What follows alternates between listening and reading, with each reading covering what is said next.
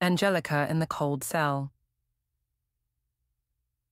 Angelika lay on the thin, sagging mattress of her bunk in a small California jail cell, staring at the cracked ceiling.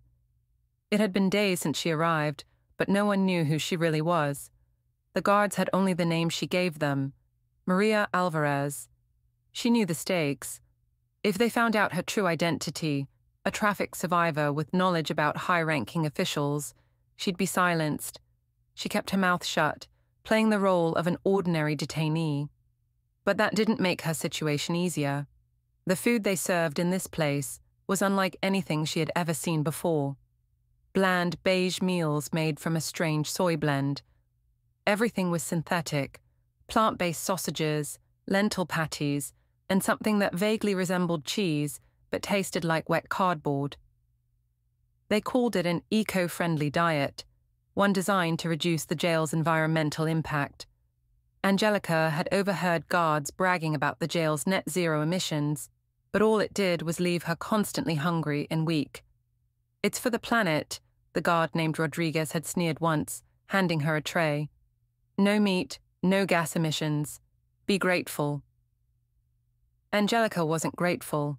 The food sapped her energy and her stomach growled through the night. But what unnerved her more than the food was the cold. There was no heating in the jail, just as there was no air conditioning in the sweltering summer months. California law had mandated sustainable detention facilities, meaning they had stripped out climate control systems to cut emissions and save costs. Now, in late October, the temperature dropped sharply at night. The thin blanket on her bunk offered no protection from the cold that seeped through the concrete walls.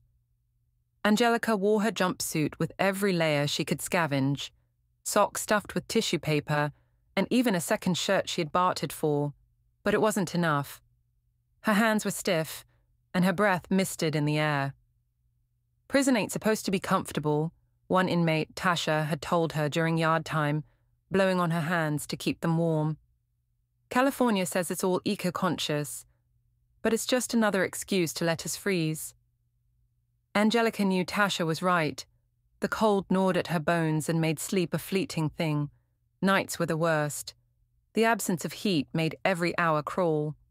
Sometimes, Angelika heard women weeping in their bunks or shuffling around restlessly.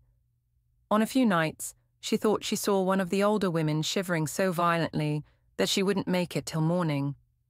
But Angelika couldn't afford to get sick. Not here, not now. She clenched her jaw, reminding herself that she had survived worse.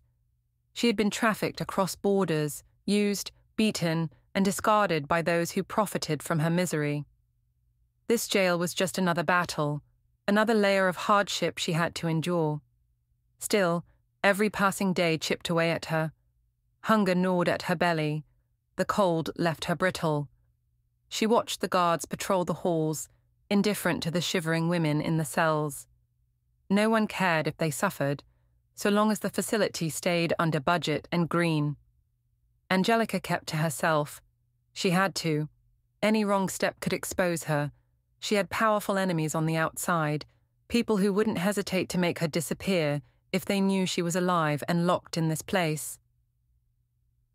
In the dim hours before dawn, she lay awake, staring at the iron bars of her cell, the only things between her and an unknown future. A plan began to take shape in her mind. She couldn't stay here, not with the cold closing in, not with the plant-based sludge weakening her body. If she didn't act soon, she'd either freeze to death or waste away before she ever saw freedom again. The time would come. All she needed was an opportunity, a chance to disappear once more, to slip away unnoticed like a shadow. Angelika knew how to survive. She just had to outlast this frigid nightmare long enough to escape. For now, all she could do was endure.